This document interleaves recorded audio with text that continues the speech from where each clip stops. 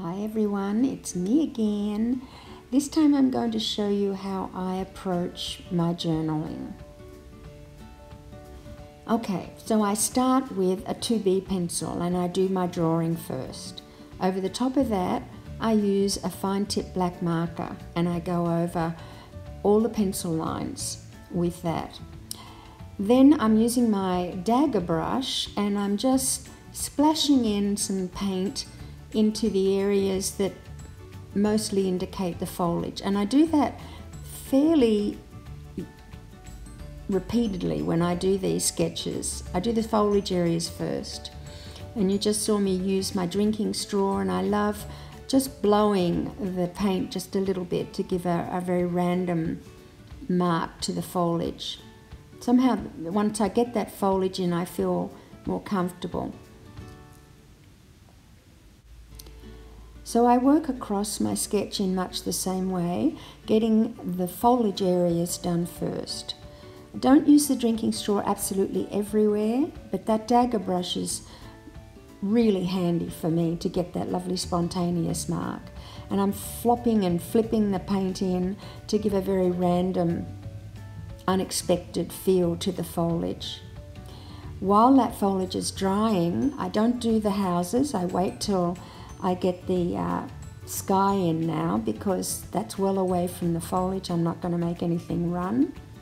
And this is Opera Rose with a little bit of cobalt blue. So I'm getting that in first, moving across the painting with the sky. And I've got a wet tissue here, or a Kleenex, that I've just wet the end of it. And I'm just taking out just a few areas to indicate some sort of cloud movement. So over to the left hand side in the same manner, putting in a slightly deeper value of the colour and getting that wet tissue out and just dabbing to get the feeling of the clouds. You notice too that I'm angling that towards the steeple area of the church in the background. Just makes it more of an indication of where I want the viewer to look. So now my trees in the front have dried fairly well, and I'm attacking the roof of this building. Now, even though in France most of the roofs are, in this particular area of southwest France, they're kind of a grey-brown colour, I'm still putting that wild orange in first. I never put just straight brown on anything. I always put some other colour underneath that, and this is the same procedure. And then I'm using my thirsty brush. This time it's the number 8 round brush, and I just take out a little bit of colour across the roof to make it a little bit more interesting, not quite so flat. And then after that I just start systematically going over all the facades that I can see in the sketch, the side of the building and the front of the building.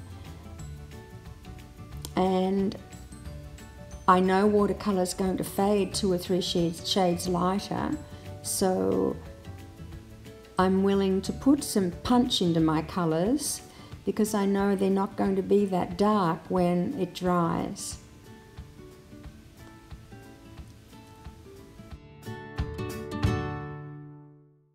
And now I'm using a palette knife to just scrape out some paint and do a little bit of linear touches. Back to doing some roofs and systematically working through the whole composition in much the same way. My light source is coming from the right hand side, so I do want to make the left hand sides of the buildings a little deeper in value.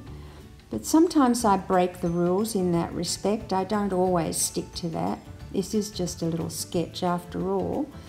And I like to think about putting light against dark, dark against light. I'm not always that scientific about where the sun is at that particular time. I'm just working on my painting and making it work for me.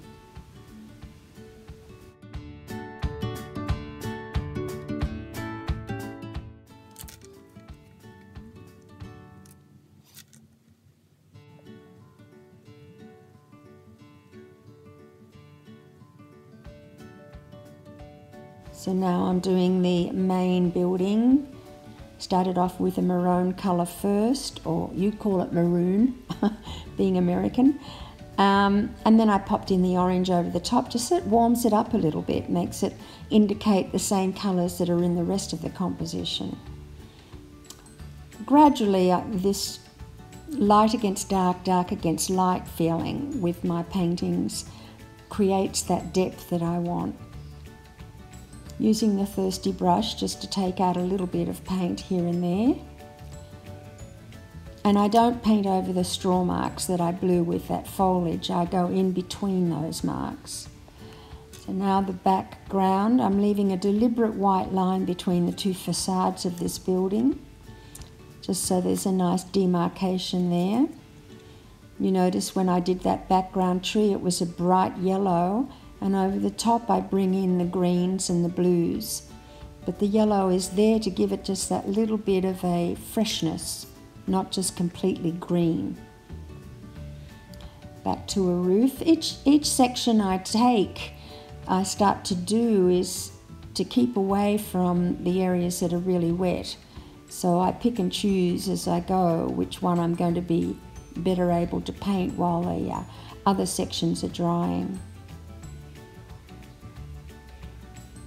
Now I realise the roof line for that back roof there is not reading correctly, so I am going to have to fix that later on.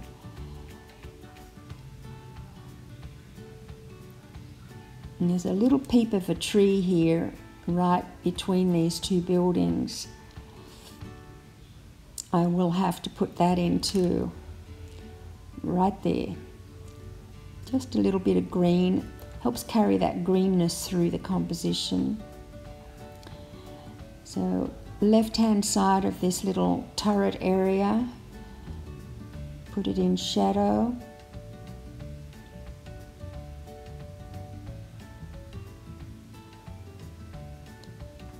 You don't have to put every bit of detail into one of these sketches. Really, it's just the essence of what you've seen.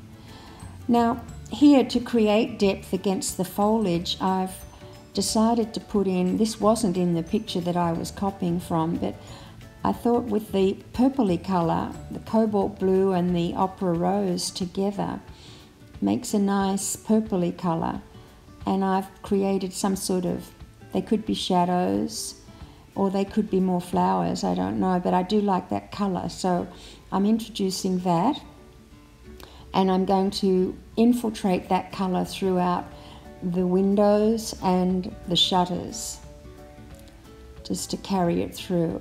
Even though probably, and I can't remember, but the building itself I think had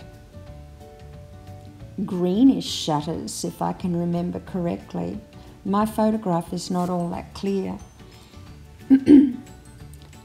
So again, with the depth, I'm putting in some shadow colour in behind the foliage to push the foliage forward. Just a pop here and there, little dot, dash here and there. I call it a Morse code. So I put in a little Morse code technique here and there just to make one plane read against another so that it comes forward a little bit more.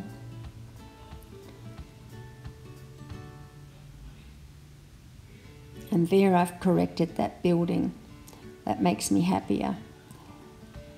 Carrying that purpley colour through on the shadow side of some of these buildings. I'm now starting to work my darks in.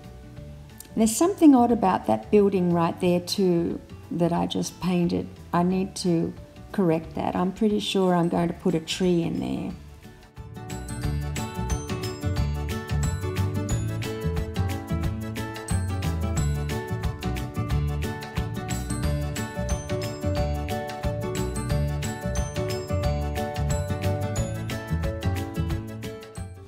Now, just artistic license here because my photograph did not have much sunlight on the facades of the buildings at all, but I've cast a little bit of a shadow from perhaps a roof or something on that steeple area of the church, and I'm making much more of the shadows behind the trees.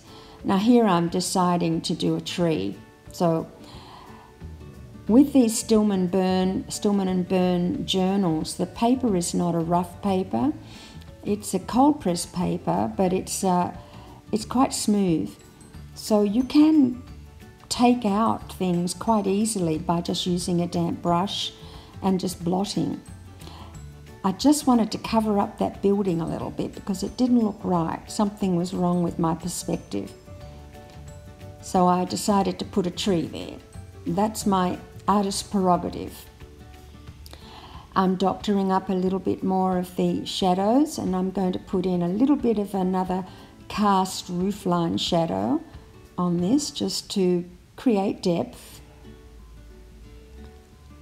Gradually build up the feeling of one plane against another plane.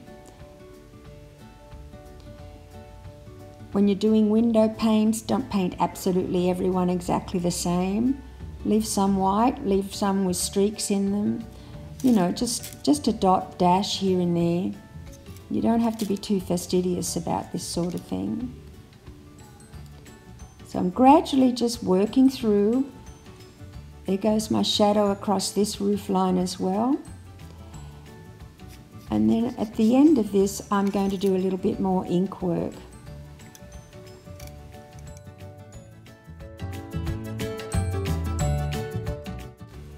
I decided to use a bit of gouache with this, so I've mixed white gouache with my watercolor. This one was with yellow watercolor, and I'm using my little brush and I'm just popping in some highlights at certain areas, and it works particularly well against the darks. So even if the light would not be theoretically catching too much of those foliage areas, I'm going to make it so with my painting. And this is an orange that I've mixed with the white, and I'm just popping that into the roof areas. And this is one of the things that's, I leave white areas of watercolor paper showing through, particularly so I can do this sort of thing later on. It helps. But when you're using an opaque medium like gouache or an acrylic, you can pretty well paint over anything.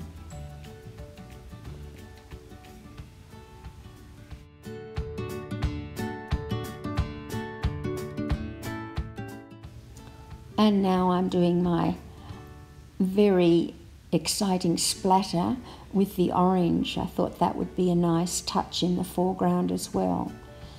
Just a little bit of fun.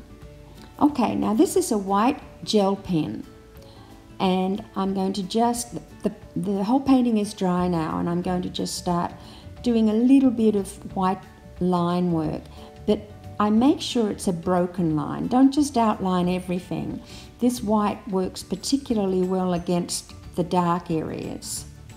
See, just break the line, just a tiny little bit here and there. It's rather fun, and it's just the opposite of using a black pen, of course, which most people use in their journals, and I'll still use black, but I kind of like the white against any shadowed areas. I'm making this up here, just a little bit of brick texture marks, and this is my fine tip marker, the black one. So the same thing, I'm just outlining a little bit. Broken lines always. Give your line personality by breaking it. Don't just outline absolutely everything. If you put line around everything, it flattens it. That's something you should remember. And this is the end result. My painting is finished. I could do some text on the side, and I might still do that. But thank you for sticking with me, and goodbye for now.